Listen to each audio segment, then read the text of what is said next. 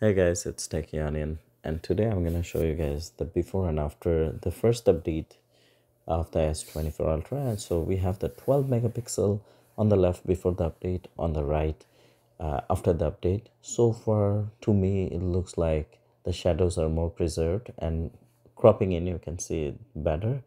So the 12 megapixel definitely has a 5 to 10% improvement.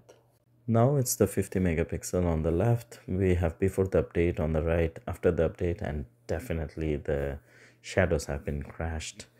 I'm gonna crop in to see how about the quality, the noise level, and so on. Cropping in, definitely we can see the shadows are really crashed. So what I'm gonna do is I will increase the manually the shadows and the brightness to see the difference. This is my changes I made. I increased the shadows 100% and brightness by 10%. After manually increasing the shadows and the brightness, this is what I see.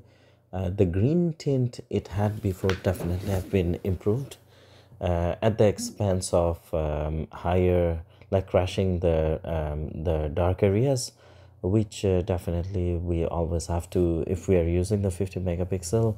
Now there is a manual task of every time the darker areas you need to increase the shadows all the time. So one side they fixed the green tint, they messed up another side, which is the dark areas. Now is the 200 megapixel, so similar processing on the right. After the update, the dark areas are crashed. I adjusted similar to the 50 megapixel, the shadows to 100% and brightness around 14% on this 200 megapixel, and this is 85% crop. You can see the details difference. I would say the noise level almost similar. They're similar in quality and details. The same area, another same picture. I meant another area just to see the difference, where which is not dark areas. So technically, I see a slight improvement in details capturing.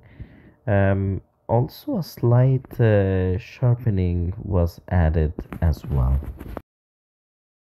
This is indoor, bright day, 60% crop, and I don't see a significant difference except color differences between the two. 50 megapixel indoor, similar, only color difference I can notice at 60% crop, but the quality is identical. The previous before the update might be maybe 2 to 5% better.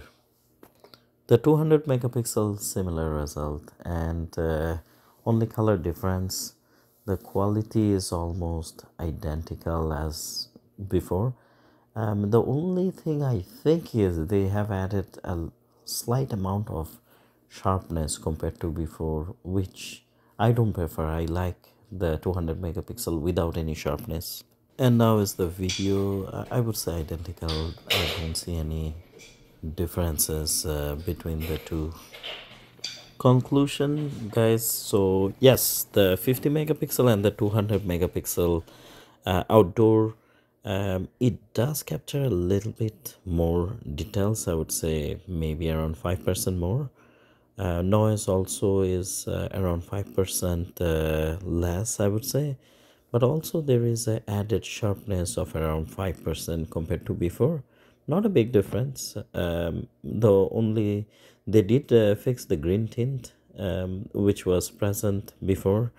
After the update it's gone, but now a new problem is the dark areas are crashed, so we have to manually all the time improve the dark areas, which if you know how to edit, it's not very difficult. Also, like when the picture doesn't have dramatic like bright and dark sides, then it's gonna be fine. You don't need to adjust. So thanks for watching, guys. Enjoy.